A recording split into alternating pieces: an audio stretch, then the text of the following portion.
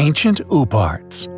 A section of ancient history which many find as their preference. It is undeniably one of the strongest areas of argument within the study of antiquities, which is in support of the past existence of once highly capable, incredibly technologically advanced, yet now lost ancient civilizations. The ancient astronaut theory being one main topic of interest within the Uparts realm. When it comes to certain current or now past allies, in alliance with our so often reiterated posit of the existence and the volumes of surviving evidence in support of a now lost, often also claimed, now actively hidden, enormous number of chapters of human history. It is thanks to their laborious collaborative efforts which has allowed us to accomplish such a strong and compelling evidence. In addition, the realization that much of these sites and anomalous features also display a strong evidential suggestion that many of these civilizations somehow succumbed suddenly, possibly to a past cataclysm. However, if this vast and still growing file of evidence, all suggesting sudden demise, is, in the future, somehow found to have been an undeniable reality, possibly a repeated event, a question arises: who could these claimed ancient astronauts possibly have been? The evidence suggesting sudden halts in undertaking within countless elaborately created, by clearly highly resourced people, megalithic quarries, which were inexplicably abandoned, litter our planet. This may suggest that these Uparts are either of returning, unfortunate witnesses to this cataclysm, somehow returning many generations later, successfully making contact with a civilization raised from the ashes of their now forgotten world. Somehow surviving all this time in an ancient spacecraft, possibly better, possibly similar to our own modern space stations, absent long enough to be depicted by a people presumably astonished by their existence. Secondly, they could quite possibly depict ancient alien visitors to our planet, either once deliberately making contact or once crashing here, forcing these entities to make contact, thus witnessed. Yet, if true, their likeness to Earthlings is a controversial consequence to said history. Or are all somehow a mere coincidence? One or two hoaxes, we feel, is a real reality, but for all these magnificent, enigmatic, and often clear depictions of similarly looking individuals all being hoaxes? Yet so far separated geographically, we find unlikely.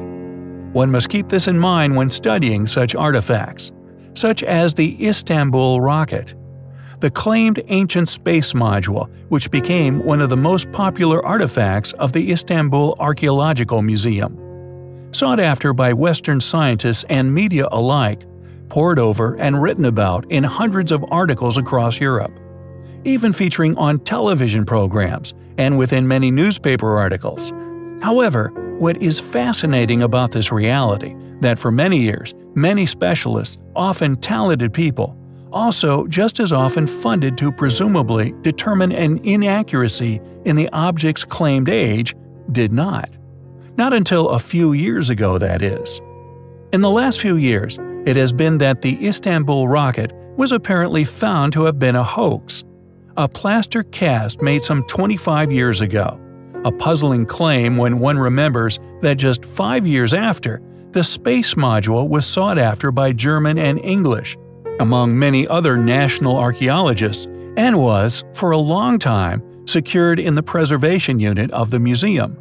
Was this really a plaster cast, a mere 5 years old when this discovery was announced, successfully fooling the world's scientific communities? Or was it like so many other artifacts we study, successfully stolen, then replaced with a clear fake? We will leave that up to you to decide from the evidence available.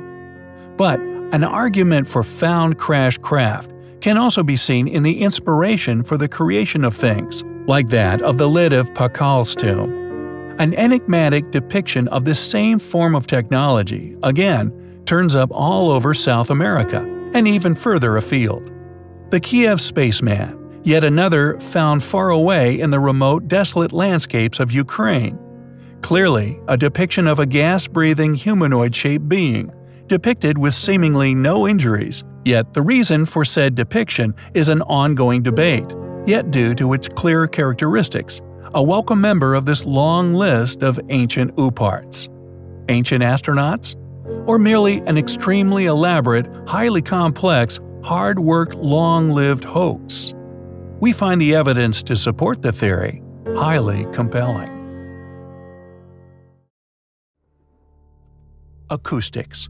Something many are obsessed by, often splurging incredible amounts of money on technology in the pursuit of better and better sound. But acoustics is not merely limited to electric guitarists painting over which amp they should buy. It is also the studies of the properties of sound. A simple statement, yet it has far-reaching influences which reach not only deep into our psyche, but also into an inconceivably huge part of our lives and decision-making. Almost nearly all parts of our species' lives is influenced by it. Even looked at and used within the modern era as a main component within military weaponry. However, the term acoustic can also mean, and I quote, "the properties or qualities of a room or building that determine how sound is transmitted in it."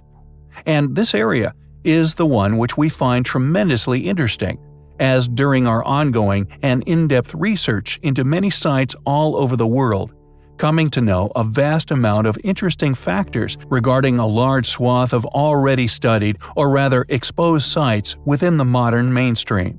The Hypogeum in Malta being one of them, an extraordinary site that has been explored in detail and discovered to possess incredible acoustic abilities.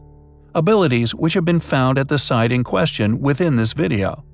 Yet we feel the connections between these remarkable sites need to be looked at closer, and the possibility that a now lost yet highly advanced, seemingly acoustically obsessed ancient civilization not only once existing becomes ever more likely, but that they succeeded in discovering incredible things we are yet to fully understand regarding acoustic resonance, so much so that it allowed them to be the original builders of these marvelous structures. It was first thought that 7 circular structures, which are located around the sacred hill and on the neighboring hills, represented the Sun, Moon, Saturn, Jupiter, Mars, Venus, and Mercury. However, interestingly, it was later hypothesized that there may be a grave monument and a sacred area still preserved here. Interestingly, it seems although it is thought that pagans in Somatosh climbed up the sacred hill within permitted history, the team have not attributed them with the achievement of creating the sites. This, to us, seems highly unusual, so much so we may actually be witnessing a change in attitudes within academic study. If so, this is an enormous victory on ours, and more importantly, truth's behalf.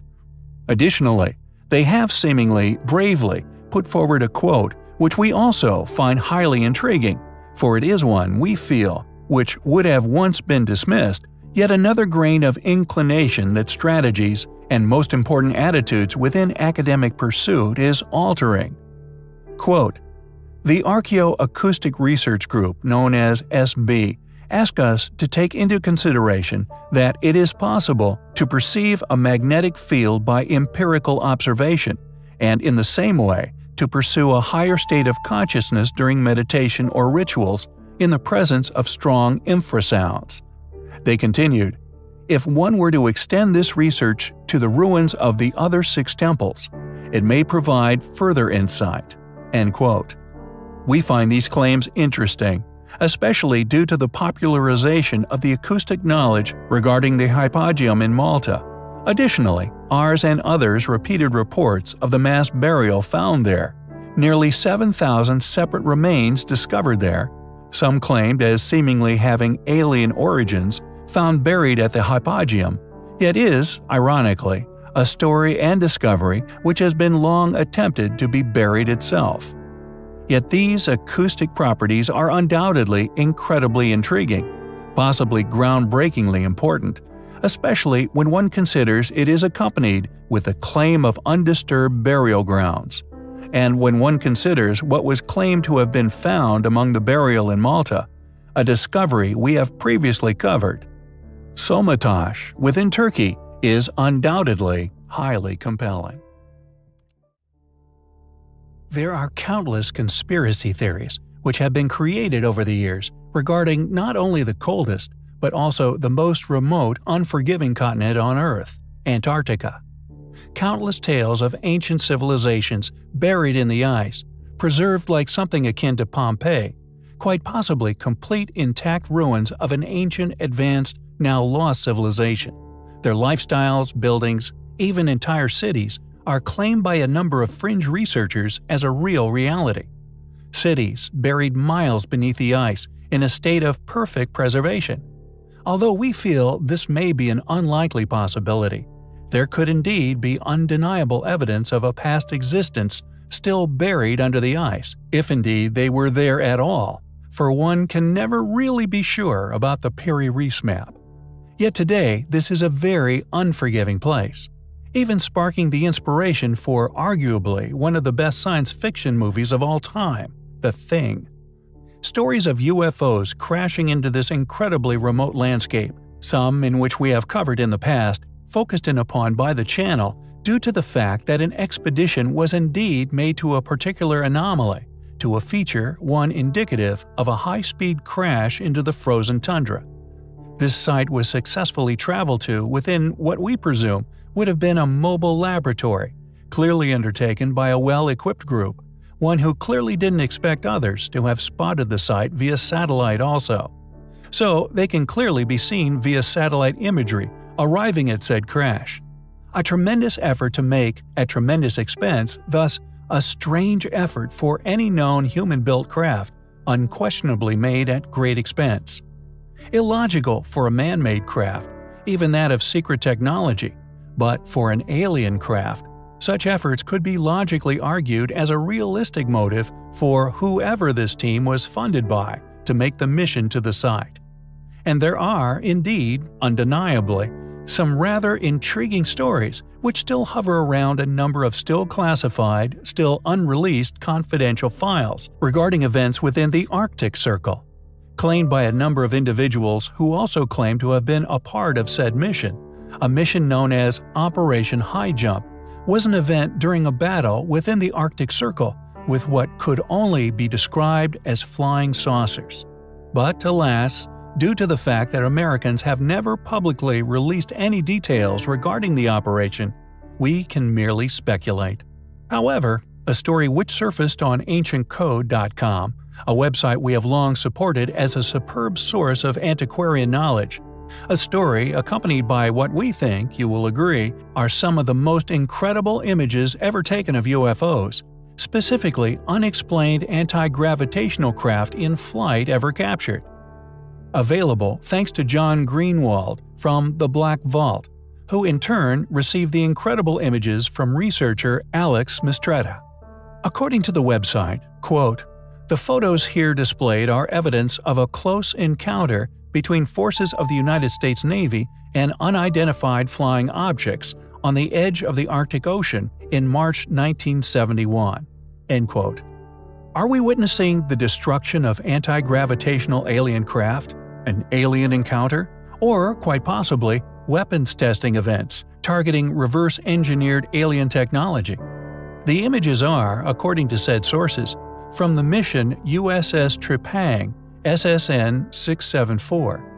Our postulations as to what these images reveal are based upon our own logically presumed direction, in which American and many other advanced military nations would take if one were presented with a crashed craft powered by said technologies. These military bodies would indeed pursue the reverse engineering of said technologies, then, secondarily, develop defense systems which were effective upon said technologies.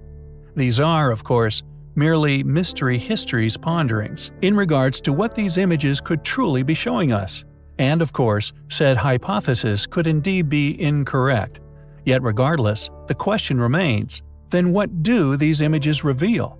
What are pictured within? Regardless of the purpose of the mission, we find the possible theories surrounding the photographs highly compelling. There are many ancient areas which we often cover, which you, the viewer, will clearly realize is of a controversial nature, especially regarding dates, in which we claim are actively being denied and concealed by powerful and wealthy academic institutions. Many ancient relics within, and the fact that these, what we claim are lost antiquities, are often dated by us merely through logical processes of deduction, are therein dated far before the officially guarded modern development of man, or the path thereof. My work is actively denied, and regardless of the mountain and still mounting volumes of evidence we present, still denied as having ever existed. Funding refused en masse in regards to any consideration whatsoever possible officially.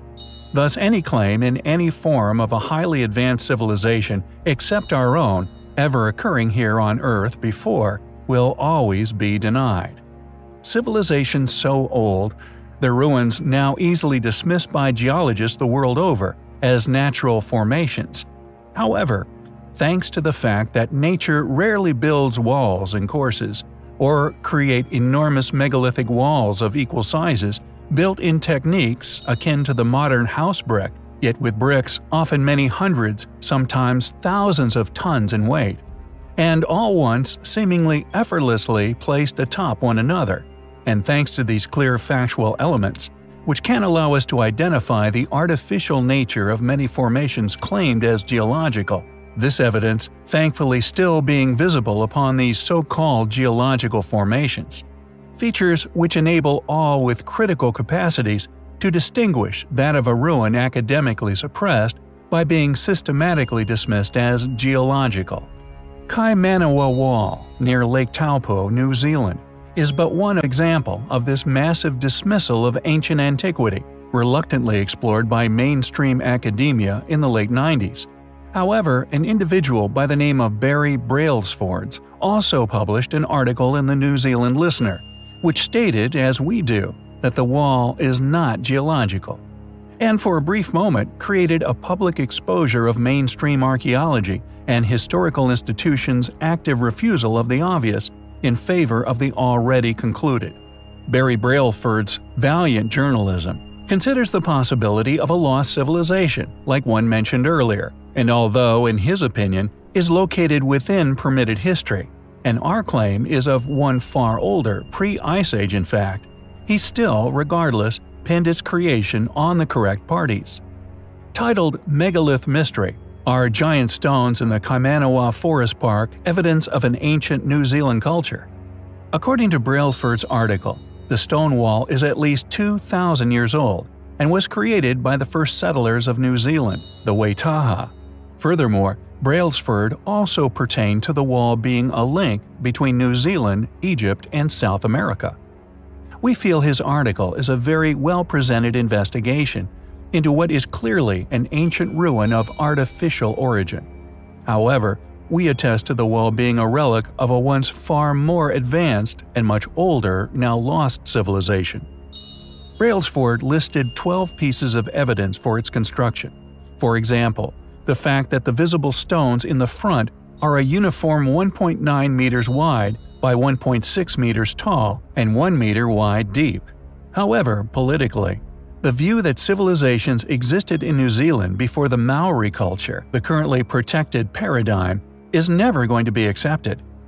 The conclusion made by the commission-funded geologists, that the formation is merely an outcrop of a large ignimbrite, a natural formation, created about 330,000 years ago.